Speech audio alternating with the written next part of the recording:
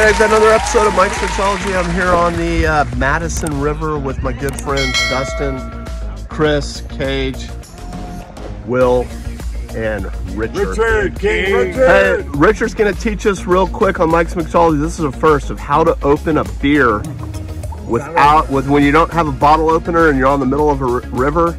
How do you do that, Richard? You sit the beer here, put the other beer right on your back, right in the pre-shaped palm. Put it there, pop it up. Nice! Bam! Woo! Happy weekend, everybody.